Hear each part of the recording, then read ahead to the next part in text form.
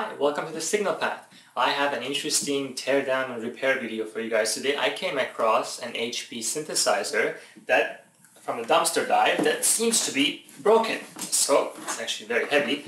I have one of these in my lab already. This is an an HP 8648C model. It's a 100 kilohertz to 3200 megahertz synthesizer. And they're very useful, for all kind of applications. You can do modulations with them and so on. But this one was from a dumpster dive and supposedly is broken. So what I'm going to do is I'm going to power it on. I'm going to look at the symptoms and see what's wrong with it, and then see if we can fix it. But not always, these things cannot always be repaired, so I'm not sure if that's possible. But it's worth a try, so we'll go through it together. And if we can fix it, then we'll test it to see if it functions according to what its specifications are. So let's get started. So here's the unit a little bit closer. You can see the front. I think I've used my own version of this in one of my older videos that you might have seen before, but this is not the same one, but it's exactly the same model. So in that sense, it's nice to try to repair this one, because if I find something that doesn't work, I have a reference synthesizer that I can open, and I'll have a direct comparison with this one. So it should make repairing this very easy if you have a functional unit that's essentially identical. But before I start taking mine apart, let's take this one apart and see what happens. And I'm going to plug it in and figure out what's wrong with it. But sometimes you have to open things up before you power them on. But don't take my advice on that. Okay, so I took all the screws at the back. There were quite a bit of them. I put them in here. And you can see there's actually some damage to this side of the casing, most likely maybe from when it was thrown out or before. But I hope that inside everything is okay. So this should just slide off. I'll take it out. Here we go. What's happening? Get this thing out. There it is. That is just the case. So I think you can see the damage that was done to it.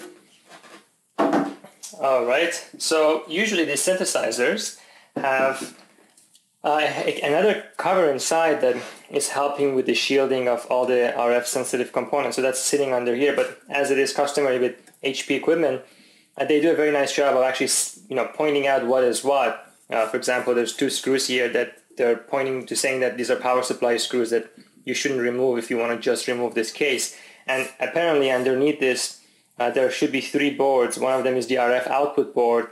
There's a signal generator synthesizer board and a reference board, which must be the crystal reference for the whole thing. But you can see that there's an opening. Let me get the camera off the tripod. There we go. You can see there is an opening here where several cables come through. There's this cable here, which I think is connected to, it's connected to this guy.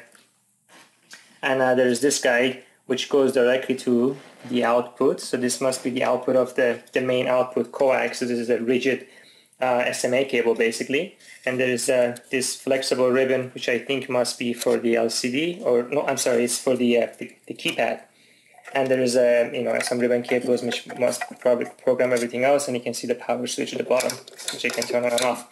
So let me put this back and first turn it on before I completely take it apart, just in case there's a major problem. At least there is some shielding here before I completely open it. Alright, here's the power signal. Let me plug it in like so. So everything seems okay so far. And let me try and power it on. Let's see what happens. Oh, nothing. But it's making a horrible noise. I don't know if you can hear this. Oh, it's very annoying. But the sound is very familiar to me. This is a sound of a switching power supply that's failed. Oh god, it's very annoying. So let me turn it back off. So it seems like the switching power supply has some issues. But that sound, the high frequency noise, is typically from that. So let me unplug it and open the top and see what's going on the inside. Alright, I took all the screws off. Here we go. This comes right up and voila. So just like it was written on the front cover, you can see there are three boards in here. This is the, yeah, you can see through here, I'm casting some shadows. So this is an output board, this is the synthesizer board, and this is the reference board, these three. And you know, they're sitting there, I know what this is. This is a switchable attenuator, so this must be used to achieve very low output powers. There is an electronic attenuator and an ALC unit on here, I believe. And some, you know, some caps and so on, some nice cables here. And of course, there is the switching power supply sitting against this board. So let me do one thing. So first thing I'm going to do is, I think I saw a cable that goes from the switching power supply directly to the main board. Let's get some better lighting in here, if I can. And let's focus in here. So there's the switching power supply right there. So I've unplugged it, of course, so you gotta be very careful. So this is this power supply seems like it is its own module, and I don't think it's actually made by HP. It's just, I don't know what brand it is. I have to see if I can take it out. But you can see from here that this cable goes directly to the motherboard, which is the main motherboard of the synthesizer. And then there is the line, the main line that goes to the air. So one thing I can do is that I can disconnect the power supply from the main motherboard and plug it in and power it on again. This will tell me if there is maybe a short circuit or some problem with the motherboard that's loading the switching power supply and preventing it from achieving proper operation. So I'm going to disconnect that by pulling this. Yeah, here we go. There you go. That came off actually rather easy. There it is. So now there should be, if I'm not mistaken, no connection between the power supply to the rest of the unit. So the power supply is now completely standalone. So let's plug it in.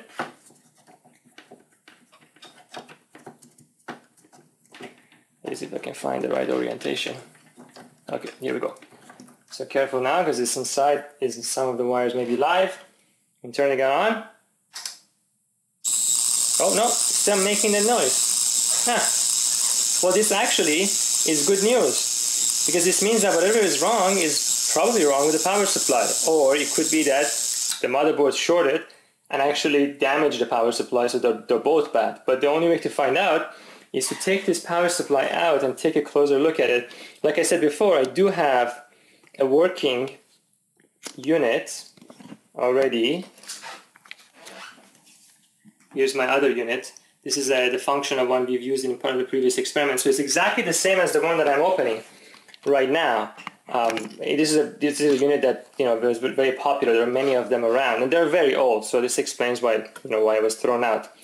All right. So let me find a couple of screws. It looks like the two screws up here are for the power supply. Disconnect the power. Gee, this is such tight screws. Here we go.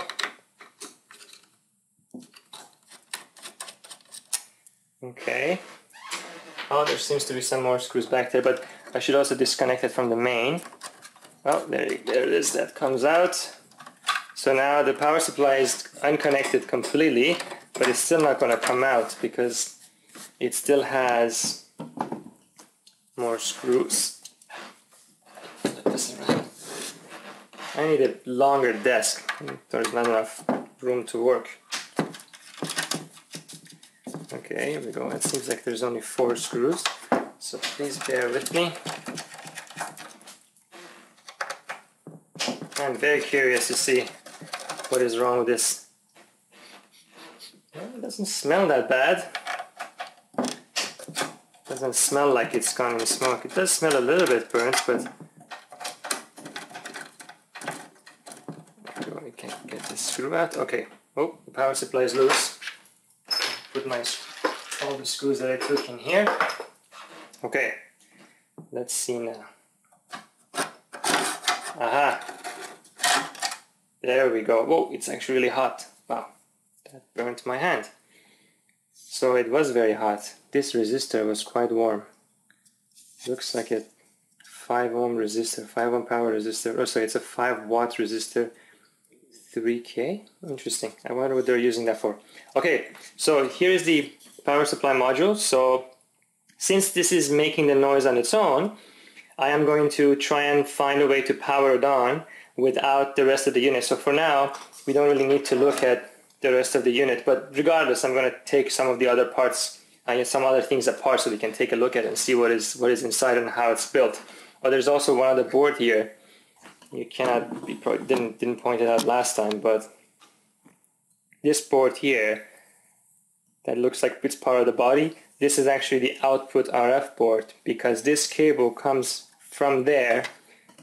Oh, I don't think I'm pointing there. So this SMA cable comes from the output board, goes through the attenuator, through the electronic attenuator and ALC unit, then goes through here and then to the output. So this is how it achieves various levels. This unit, at least my other unit, can go down to minus 70 dBm, and that can only really be achieved with electronic attenuators. You don't want to do that electronically. Mechanical attenuators give you much better accuracy and consistency and linearity. So anyhow, we can take a look at it afterwards. So let me see what I can find to power the power supply. Directly connected to the line. Got to be a bit careful, and I'll be right back. So while I was looking for a wire to connect this up to the main line, I noticed something. I noticed that there is what seems to be a cap, which should be here. Usually there's a large mains rated cap here that is missing. But you can see that there is the silicone glue kind of gunk here around it, and even here on this heatsink. So it must have been there at some point, because the residue of it is here, but it seems like someone has removed it for whatever reason. But I don't believe that this power supply can work without this capacitor. This is a very important input capacitor that requires to be there near the bridge, which is right here. But you know, if in terms of other things, the construction is nice.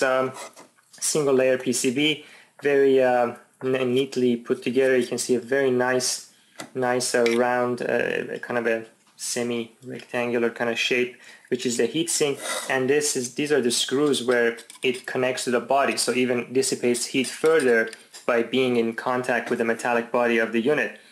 The nice big transformer here made by Computer Products, power conversion made in Hong Kong, and you can see there's a lot of that silicone glue here holding these other capacitors together, and this is of course very important because these guys cannot vibrate too much and they can actually come loose. There is the fuse, main rated caps, and this one seems like it's wrapped in some kind of a tape, like electric tape. There's a main rated capacitor, the input, all kind of protection, some more input protection that is actually shrink tubed further, and this resistor here that burnt me when I took it out. It was quite hot. There's another regulator here with a heatsink. I mean, the construction is, I'm sure you've seen tons of these switching power supplies. It's also interesting. An inductor that's sitting on this custom package. It's also glued down fairly well. So, it looks good. Everything looks good. But the capacitor is not here, and I really don't think that it would work without it. So I guess I'm going to remove this guy from the metallic case that's at the bottom to see if anyone has unsoldered this, because at least you would be able to tell if someone has kind of played around with it to remove this part. So let me try that. I don't understand why somebody would do that. Maybe one possibility is that this was broken, they opened it up and they couldn't figure out how to fix it and they needed the capacitor to remove it, but then why would they put it back together again? That wouldn't make any sense. So that's again unusual.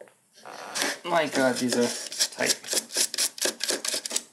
There we go, and one more. So we should be able to now see the bottom of this board. There we go.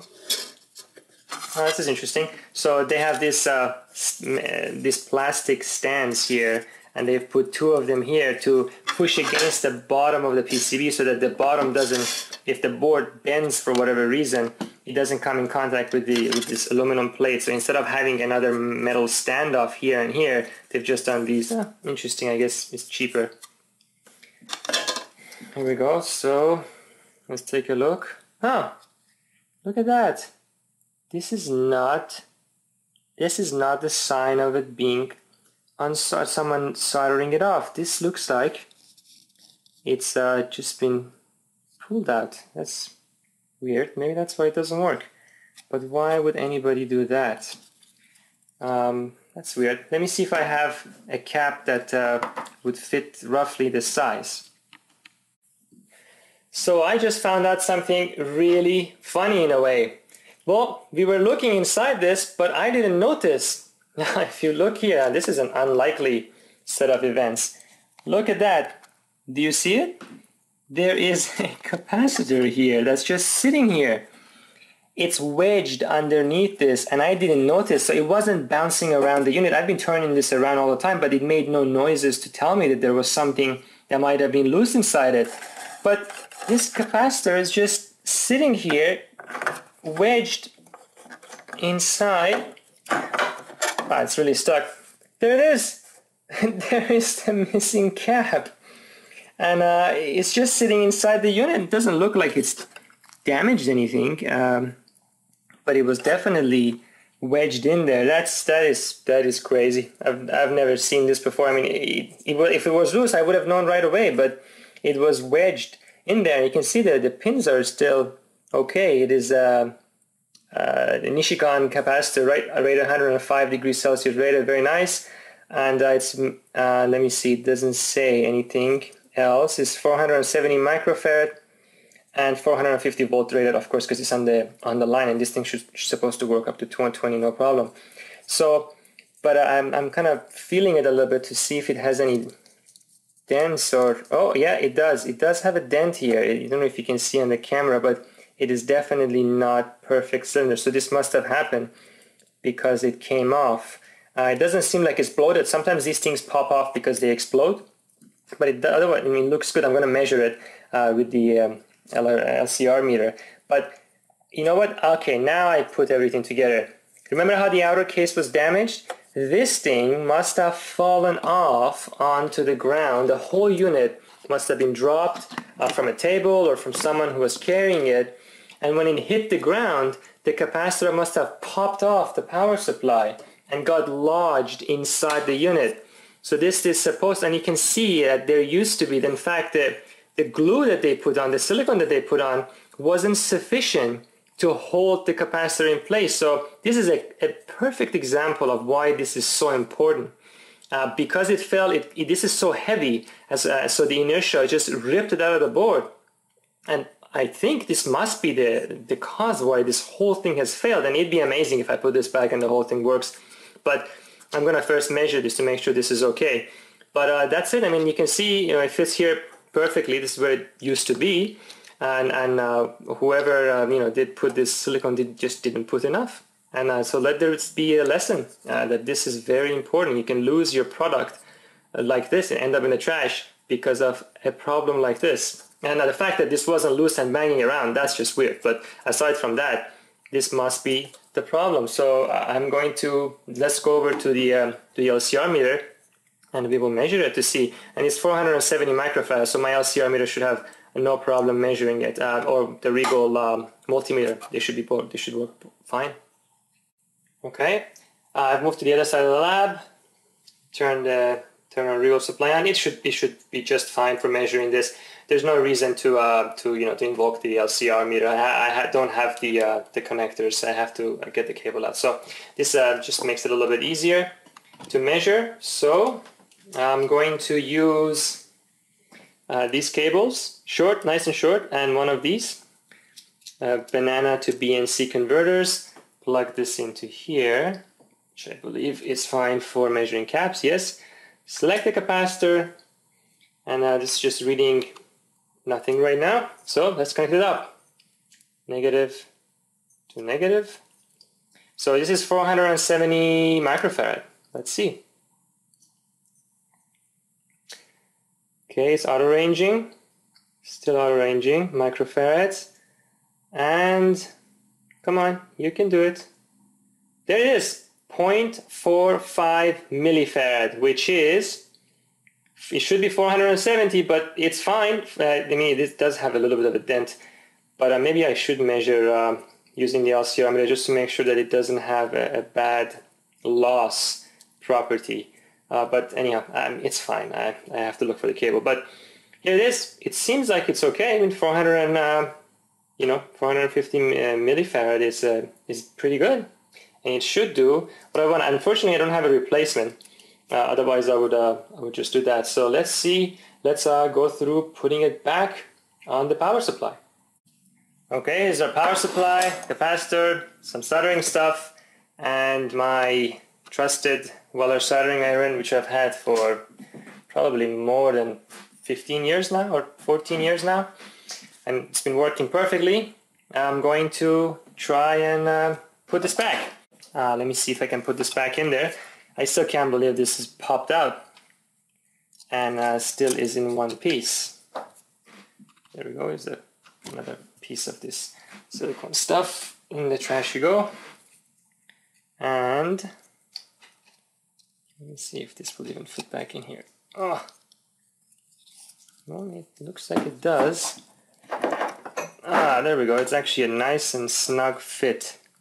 So now what I need to do is to push really hard and remelt these traces and make sure. Let me put something on this side to even this out a little bit.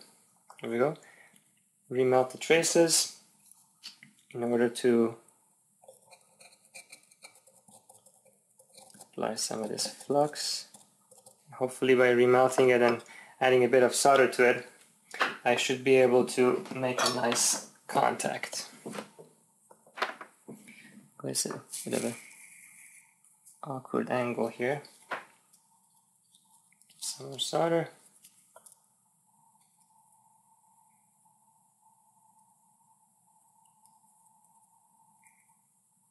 There we go.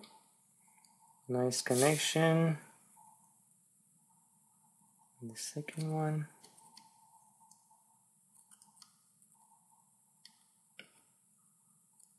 Perfect. I think this is good. Oop, too much. Let's see if we can focus on it. There we go. Looks pretty good. Looks like it's made a nice contact, and there isn't even so much solder residue. But just in case, I will clean that up anyway. Why not? So I have a little bit of methanol left here. I'm going to use there we go. It's very good for this type of work. Look at that, perfect. The solder joints look really good. Can't even tell that this had happened. Amazing. There you go. This is what it should have looked like. I should have noticed as soon as I opened it that it was missing a big capacitor, but there you go. Now we know. So now I'm going to take the glue gun. I'm going to put a bunch of glue on it, not to make the same mistake. Make sure it's nice and tight, and we will plug it back in for the exciting moment. So while I'm waiting for the heat gun to heat up, I was looking at different things on this board, and if you look at the 4 places the screws are held, only one of them is actually on the PCB traces. And if you trace this out on this side, trace it on this side, there's a cap there, main rated cap, and it actually goes to the earth ground pin that goes to the power supply, and then that continues on, that trace continues on, and it meets several other components. First of all, this is earth ground, which makes sense because this is connected to the body also, and then it continues on this way and goes to these protection circuits here. So they do have some protection circuits on the earth ground, which is rather good, and two different transformers which we looked at, and I'm trying to figure out exactly what they're doing with this guide, but it looks like it's just the load. For some reason they have added this. I have to dig through it to figure it out, but I'm excited to plug it back in and power it on. And yeah, this whole thing is manufactured by Computer Products Incorporated. I don't know if they're still in business or not. I don't know anything about them. Other than that, there's these inductors, these vertical inductors are all being taped up to make sure that they don't short, but they're loose, you know. They're not connected. For example, there's glue on this one, silicone glue on this one, but there's nothing on this one. So, and yeah, I don't plan to throw this around, but maybe I'll add a little bit of extra glue to some of these places that doesn't have it, just to be on the safe side. So I don't think me gluing this is very exciting. So I'll show you to when it's done.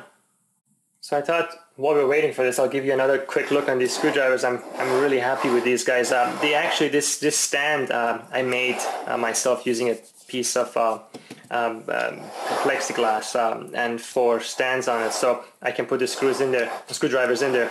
If you buy a pack of these, the We Are screwdrivers, it comes with a stand, but it doesn't have enough holes. I had more screwdrivers, so I had to make one, and they're all sorted by type. And you know, again, the tips are very nice. For example, if you look at the smallest, this is a torque screwdriver, the smallest one, they all have strengthened steel tips, so they should last for a long time regardless. They have warranty anyway if you happen to damage any of them. But you know, if you want to know more about these, I'd be happy to maybe do a little quick review on these guys. Very happy with them, and I think they are going to last for a very long time.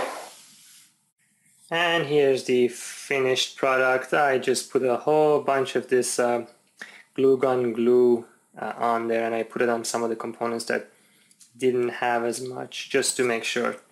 So now the exciting procedure of putting this guy back inside the whole unit. Okay, the power supply is inside. I've plugged it in, so let's turn it on and see if it works. There we go. Where's the switch? There it is. And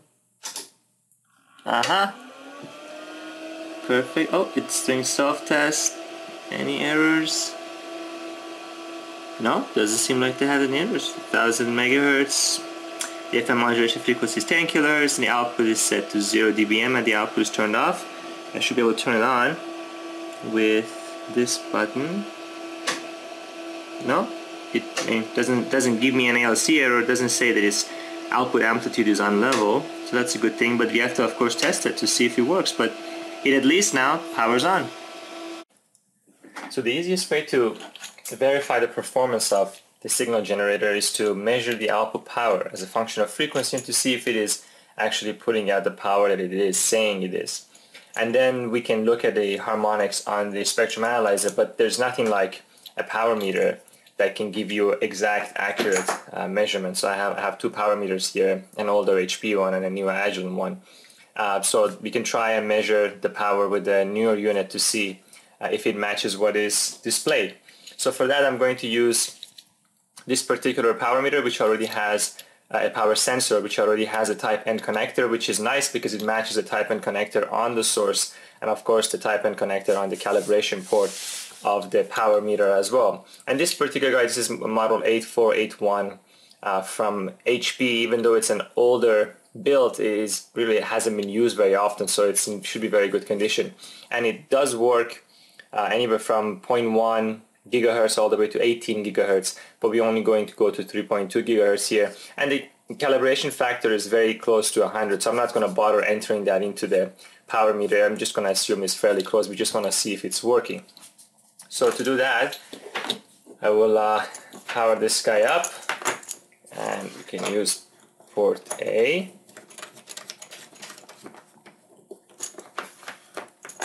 And so right now it says that there is nothing connected. I don't know if this shows up on the camera here. So it says nothing's connected. So I will connect this guy up to the power meter, and it should show up. There it is. It's saying minus 22 dBm. It hasn't been zeroed or calibrated, so I have to do that first. And first, let me untangle this cable. Here we go. So first thing first. I don't know why this light should not be on. For some reason the output power is enabled. Let's find out why.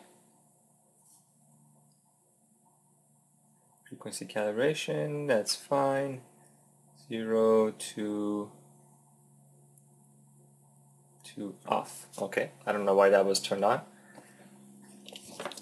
That should only be turned on during the actual calibration of the power sensor unit itself. So basically how this power sensor works is that this is a thermal device. So there is a diode in there which acts like a load, and depending on how much power it's absorbed into the diode, the temperature of that component rises. And there's an amplifier in there and an A to D in there that converts that into a digital signal, which is read by this. But depending on the ambient temperature and all the other effects that there are, you can have you would have to calibrate and zero this in order to be able to read an accurate measurement. So when you connect one of these guys, you have to go under calibration and zero, which you can see here.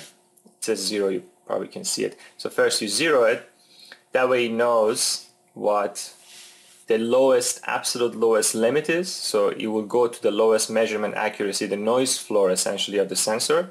And for this unit, I think it's about minus 35 dBm or so. Now it's showing minus 47. So you can see it was saying minus 22 before, now it says minus 49. This is the noise floor. And then we can calibrate it, calibrate A. Then it puts a known output power. Now the light is on again. It puts exactly 0 dBm and it calibrates the power sensor. So it knows what 0 dBm is. So if I go and turn the power reference back on, you can see here, the light is turned on. Now it says 0. So it's perfectly calibrated. That's our 0 reference level. So turn it off. Now I can go ahead and disconnect this guy again from the unit like so. Now we're ready to measure power. So let's turn this guy on. It's very loud. I will connect this to the output of our source now.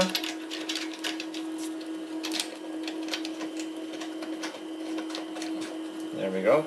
These type N connectors are always a little bit difficult to connect. There. So now we should be ready to measure some power. So let's start with something simple. Let's start with measuring the power at 500 megahertz. So frequency 500 megahertz. The power 0 dBm, straightforward. I'm gonna go here and I'm going to enable the output power. And let's see how off it is. And enable. There we go. That's pretty good. It's only off by, you know, maybe 10 milli dBm, which is very little. So let's try. I'm going to change the frequency to see if it is consistently stays at 0 dBm.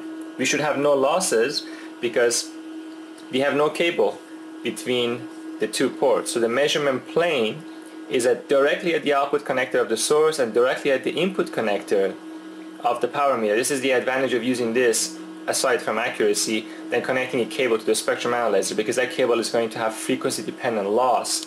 But we don't have frequency dependent losses here because we are basically at the measurement plane where we calibrated, so it should be perfect. So let's change the frequency.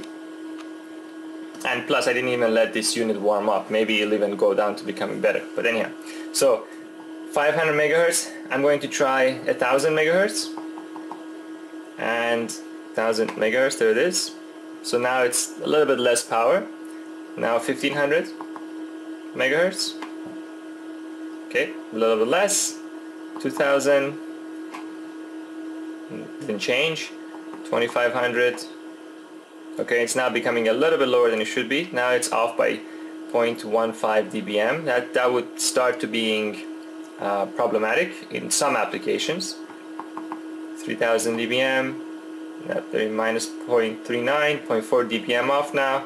Although there is one thing we should consider, that I did not enter the calibration factor of the power sensor. So there is a little bit of that because of that too, which I'm ignoring here. The calibration factor here is set to 100%, so in reality it's 90-something%. And 3500, well, actually what is the highest? Highest frequency 3200, so I can enter 3200 megahertz, the highest frequency can go, and now it's actually over the power. So it's not putting out too much power. It seems very reasonable, so let's go to the middle of the range. Let's say 1500 or 1600 megahertz. So 1.6 gigahertz, that's the power it gets. Now let's try and adjust the output power. Right now, the output power we have set is 0 dBm. right here. So I'm going to change it to the highest it can go is 21 dBm, and the lowest it can go is minus 136 dBm, which is, it has a huge dynamic range, again because it has a mechanical 70 dB attenuator inside, which I showed you before. So let's try some different output powers. Let's go 10 dBm. Oops, that's the wrong amplitude.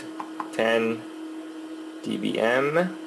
There it is. Now we go back here. There it is. That's it's basically 10 dBm. It's very good. Let's try 20 dBm. I have to make sure I don't damage this. No, you can take that. You can take that much, no problem. So 20 dBm. There it is, 19.51, and I believe 21 dBm is the highest it can go to.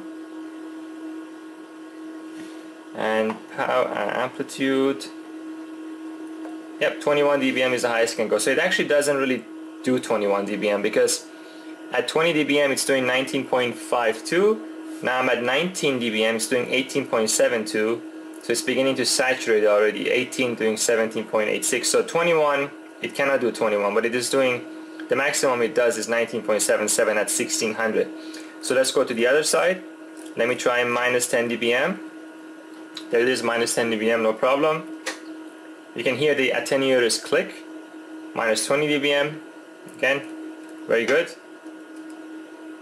Minus 30 dBm is now a little bit off.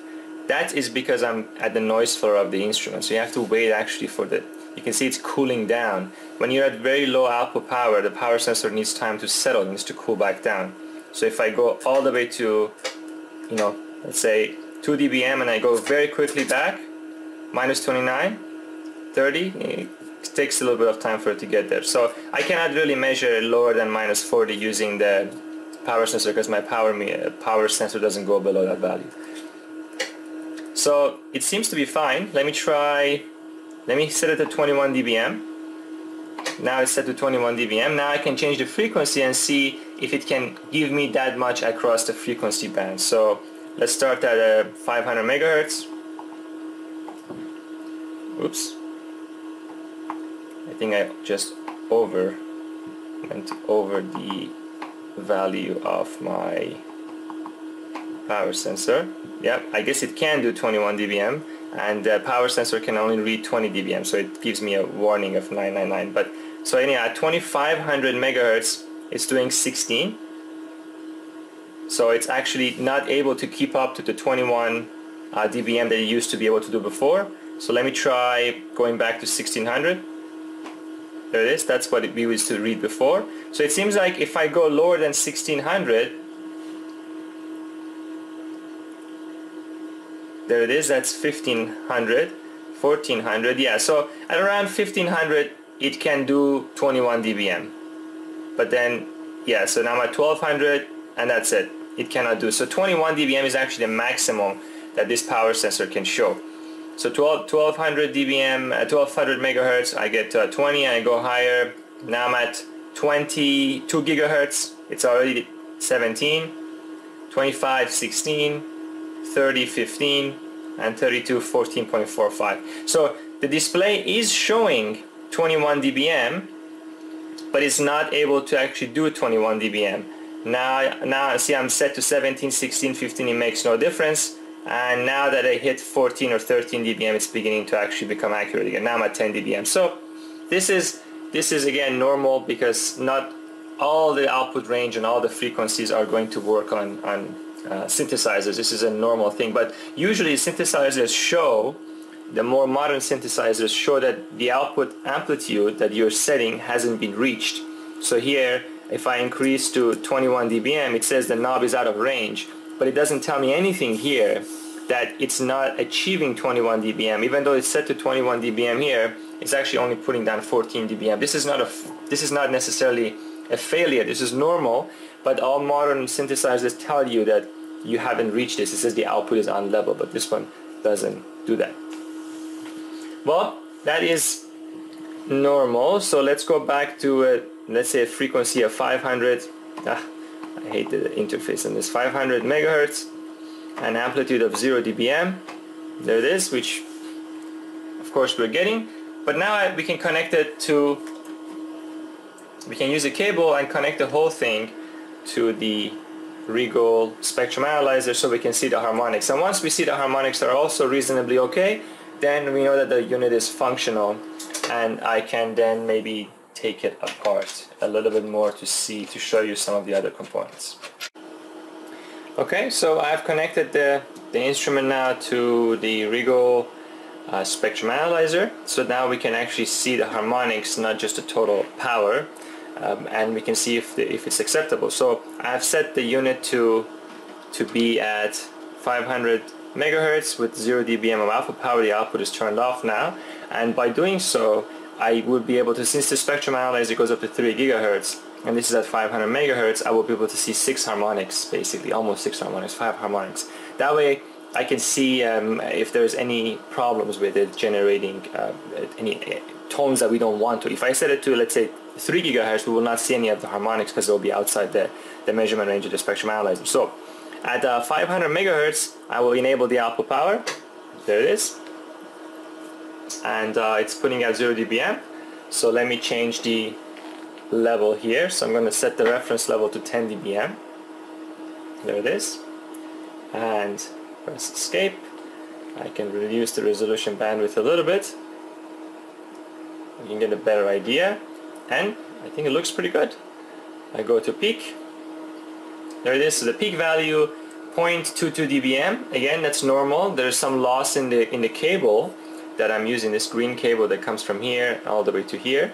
So there's some loss in the cable, of course, and also the fact that the accuracy of the spectrum analyzer is not nearly as good as the accuracy of the power meter. So there's some discrepancy, but it makes sense that there's a little bit of a difference. So there, what I will do now is I will look at the difference between that marker and that marker to give an idea of the total harmonic distortion that this unit is producing. So I will go to my marker, I will click on delta, and I will go to the right peak, and there it is, easily does it for me. So the difference between this peak and this peak, there's a little bit there too, but that's much smaller already. So we have about 42 dB of total harmonic distortion coming out at 0 dBm. I can increase the amplitude to, let's say, 10 dBm, and you can see the total harmonic distortion gets significantly worse, but that's normal. This does happen to all signal sources. I don't remember exactly the specification of this particular one, but you know, if you produce lower amplitude, it gets better. So that's to be expected. I don't know if it's within spec or not, but looks pretty good to me based on my experience looking at some other ones. So it seems like it's fine. Let me try a different frequency. Let me go back to 0 dBm. There it is, our 0 dBm. Let me go, instead of 500 megahertz, let me go to 1 gigahertz. So let's say frequency 1000 megahertz. Again, it seems like it has similar performance. Here's 1 gigahertz and here's the harmonic. So pretty good, pretty happy with it. I don't think there's anything wrong with it. Since it's already fallen off the table and, you know, has probably received a major bang and it's still in spec or close to it at least, what I'm going to do is I'm going to, maybe since I promised to show you some of the internals, let's take some of those cards out and open them up and see what it looks like. So I took one of these boards out. This is the middle one. I thought would be the most interesting one. This is a signal generator synthesizer board. This is the reference board, and this is the output board. This is the reference board. And if you look again in here, there's a board in here that holds the firmware. So when you want to change the firmware to this, there's a screw at the back that this plate comes off, and you just pop this out and put the new firmware in. But I went ahead and I took this out, which looked like this, like so, and I took all the screws off on one side and the screws off on the other side, and it says component side here actually, so that's where the components go, and I pull it out with quite a bit of difficulty, and it looks really, really nice. I mean, HP engineers really know what they're doing. So let me set the camera up right here so you can take a look at this.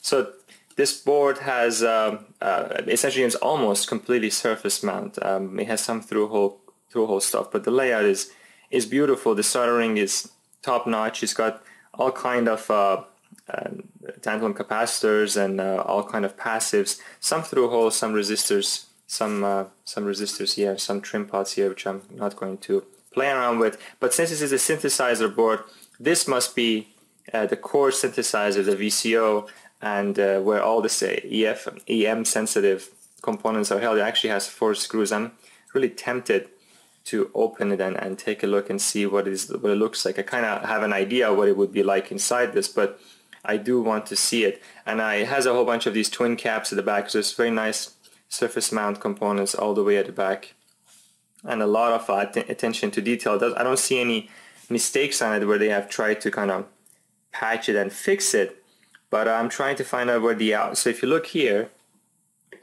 carefully, let me get something to point with. I have to figure out a better way for the lighting in this room. So you can see this is the output here. It goes into an RF transistor, and it goes back through here through some passives, goes through here another RF transistor here through some more passives for matching, and it comes out of here. So this is a synthesizer, but this is not the board that goes all the way up to 3 gigahertz. This is just a synthesizer board. The output of this board, which is at much lower frequency, might be at 312 megahertz or even lower than that. I have to look at the datasheet to find out exactly how the signal path on this is followed. And then it comes out of here, it goes into the motherboard, and from there it goes to the output board, which then it gets multiplied and filtered and mixed with itself in order to create every possible frequency from, I guess this starts at 100 kilohertz to 3.2 gigahertz. But this is really the main synthesizer where the performance, the phase noise and so on is determined by this block. So maybe I'll try and open it and see what it looks like on the inside. Here it is. So I took the screws off and this pops right out. Oh, I see. And there is an RF absorber here which sits right on the other side of this board and absorbs any kind of EM radiation that might be coming out from here. I'm thinking this is just a VCO. So there's also another metallic washer which provides, it looks like it might be even gold plated, which creates a very nice contact between the top cap that you saw on the board and also creates some kind of a pressure in there. So if you look here, what I suspect this to be, these 4 diodes connector, are the varactor of the VCO.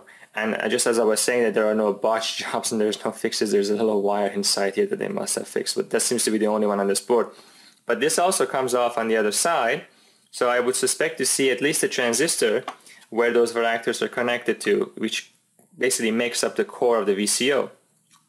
So there we go. Oh, look at that. It's all molded and a nice area compartment and everything to create all kind of blocks. It's really, really thick walls. If you look at how thick these walls actually are to prevent any signal penetration. And here it is. So let me see. Yeah, there it is. There is a little transistor there which is connected to these 4 varactors. So that's our VCO. And at least I think that's the VCO, and the output is taken from this side and goes into here. And sorry, it's taken from here, which goes through this amplifier and so on. So it seems like, and you can see that they've cut the board out on all 4 corners to really isolate everything. So the edges of this container go through these gaps and really isolate and shield the VCO from any external influence. This is as good as it's going to get, really. And even when you make an ASIC design, if you were to make a VCO in an integrated circuit, which is some of the stuff that I work on, you have to do this even on the chip. You will create a Faraday cage and you put all your circuits inside it that are very sensitive. So synthesizers and PLLs and so on have to follow these rules. It doesn't matter if it's on a PCB or on a. So here I have the block diagram of the synthesizer in front of me, and we can walk through the operation of the synthesizer by following the signals from one component to the other. Now, if you remember, there were 3 main boards that I showed on the video, and then there was one output board, which was the long metallic one at the edge of the instrument. So we're going to see the functionality of each of those and see what they do. If you remember again, there were 3 main boards. So there's the reference board, there's the signal synthesizer board, and then there was an output board. And there is another board, of course, the metallic one, which I will show later. So if you remember, I opened the signal synthesizer board, and I mentioned that there's a VCO in there, and there's the VCO right here.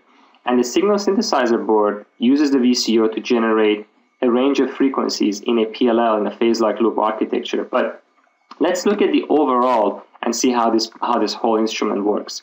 So we have a 10 megahertz reference, which is inside the reference board, or you could take the 10 megahertz reference from outside. All synthesizers accept the 10 megahertz reference from outside the instrument to be able to lock them to other synthesizers. So the main reference board takes the 10 megahertz signal, and it has its own VCO and PLL in here. This is a PLL architecture, and maybe I'll do a video about PLL behavior, and we can maybe build a PLL ourselves and see how it works. But for now, the phase-lock loop inside the reference board is used. It uses a 10 megahertz as the reference input, and it generates a single 1000 megahertz, 1 gigahertz band LO. So in order to get a bird's eye view of how this whole synthesizer works, it's based on a super heterodyne architecture where it produces only a small band of frequencies and a constant LO frequency, and then it mixes those together to get all the other frequencies, and then it continues to double them and filter them and double them again in order to get anywhere from 100 kilohertz to 3.2 gigahertz. So we can walk through that. Here's our LO frequency, 1000 megahertz, produced by the reference board, and our synthesizer board that I open has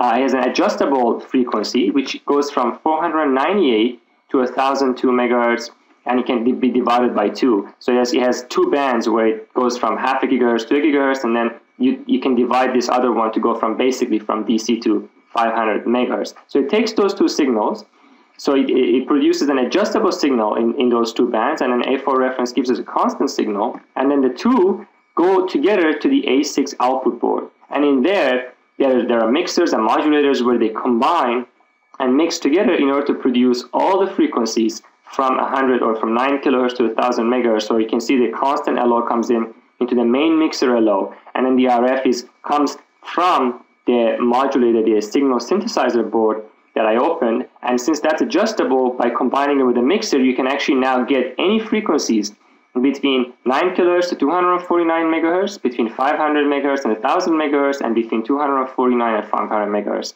There are other components here too, especially on the motherboard, because this instrument can do AM, PM, and FM modulation, which therefore, has to be, of course, added up to the output in order to create all the, you can see, for example, here, the FM modulation is directly fed into the PLL inside the signal synthesizer, but by modulating the charge pump voltage, you can get an FM modulation, of course. So that's all built into the motherboard. But if you were just thinking about a constant output, we can get it into 3 bands by mixing the LO and the output from the synthesizer. And you can then, if you set the front panel to 200 megahertz, and this switch will choose this path. If you're between, let's say, at 750 megahertz, you will have this path, and if you're at 600 megahertz, or sorry, if you're at let's say 400 megahertz, you will choose this path. And that this switch is automatically selected as you select the output frequency. You can see, for example, the divided by 2 is here. So if you divide it by 2, instead of getting 500, you get 249. So it really makes sense of how this is done. And the ALC loop and the integrator, which detect the output signal and make sure that everything is detects any kind of out of lock or out of power detection, all that stuff is there, is actually built into the output board. I was mistaken that it is not that component on the outside. I will tell you what that is in a moment. The other component that was sitting next to the attenuator. So the output out of here is from 9 kilohertz to 1000 megahertz, but that doesn't take us to 3.2 gigahertz, which is the output, which is the maximum frequency of this unit. So this now something else needs to happen to this in order for us to get even higher frequencies. And this then follows to another page, but before we go that, there's really nothing other exciting here. Is all the digital stuff and the motherboard and the CPU and all the digital lines go around the front panel, and the display is all controlled by the motherboard, the components that are on the motherboard. But really, if you're following the RF path, we have to now follow this line here, and it goes into another page right here. So now this goes from 9 kilohertz to 1000 megahertz, and if you have the 8648C model, your maximum output frequency is 3.2 gigahertz, which is this unit. So if you don't need anything higher than 1000, it says if you're less than 1000 megahertz, you just take this path, which is just this straight path to the output. So then therefore the frequency extension board, the big metallic board that was at the edge of the instrument, does nothing in this case. But if you need more than 1000 megahertz, now you need to double your signal. So it will double it, and since doubling produces harmonics and tones that are undesired, it goes through a bandpass filter, which filters depending on the frequency you need. It filters the harmonics that you don't want. And then if you need less than 2000 megahertz, you need to double it once. Then it goes at the output. But if you need even more than 2000 megahertz, you need to double it again. Double once, double again, filter, amplifier, and so on all the way to the output. Now, this point now, therefore, now can cover anywhere from 9 kilohertz to 4 gigahertz because you can double it twice. Then that output, which says here, this is 4 dB above the front panel setting. So the output that comes out of here is basically the maximum they can produce using the frequency extension board. And then once you reach the maximum, then at that point you can attenuate to get all the less values. Remember, this goes down to minus 136 dBm, which is done by this attenuator. So the attenuator, the mechanical attenuator, is actually from 0 to 130 dB. It's not a 70 dB attenuator like I originally thought. So 130 dB of attenuation can be applied to this signal directly. And finally, it goes through an RPP, which is a reverse power protection. I accidentally thought I mistakenly thought that was an electronic attenuator. It is not. And I thought that was the ALC unit, and it is not. The ALC unit is built into the alpha port. So therefore, what this does is that the reverse power protection prevents power from coming back from the front panel into the instrument. So sometimes you connect synthesizers to other synthesizers in order to combine the signal, or maybe you're connecting it to something that accidentally generates a very large signal, which can then damage the frequency extension board or other components. So in order to protect these electronic components, if a power more than a certain amount is detected at the front panel, the RPP automatically disconnects from the front panel, preventing anything from entering through the attenuator into the frequency extension board. So you can see that the whole architecture is, all synthesizers that I am aware of, they all behave and work in exactly the same way. So even if you go ahead and buy a 70 gigahertz Agilent top-of-the-line synthesizer, it only has a PLL and a gig oscillator between 3 to 6 gigahertz, if I'm not mistaken. And then it takes the 3 to 6 gigahertz synthesized output and it multiplies them, mixes them, multiplies them, filters them, and that's how it generates all the frequencies from, let's say, 250 kilohertz all the way up to 70 gigahertz. It does it by doing exactly the same thing that we see here, except at a much higher frequency and many more multiplication and mixing levels that we see here. But therefore, because we are only synthesizing the signal only once here and once here in the reference board, the phase noise performance of the entire instrument is determined by these blocks. And that's why it was so important to shield this component so well, because if any signal, any noise enters through the charge pump line into the PLL or couples into the VCO, that signal will be there throughout all the frequencies because you will multiply it, it will always be there, you cannot get rid of it. If you add noise to the VCO charge pump or the VCO output, it's basically you're finished at that point. So the performance is heavily depends on the signal generator board and the reference board, and of course how the quality of the 10 megahertz reference, because you're using that as the reference of your synthesizer. And there are options which you can buy where you get a much better reference. And the reason that's why those options are there, that if your reference is better, your 3.2 gigahertz output is also going to be better, because ultimately they're all going to be generated from the 10 megahertz reference. And the quality of the VCO and the quality of the signal interactions between these blocks is going to determine the performance of the entire instrument. Even in the one that's at 70 gigahertz, it doesn't matter. So like I said before, I need to create a video about PLLs separately to go into the detail and actually see some of these imperfections when you make a PLL and see how sensitive these instruments can actually be, or these circuits can actually be. But I hope that now you have a fairly good idea about how these synthesizers work. This is how everybody builds them, so it's worthwhile to go through these block diagrams to really understand how they work, and you can attempt to make some of these things using discrete components. And for now, I hope you enjoyed this video, and I'll see you next time.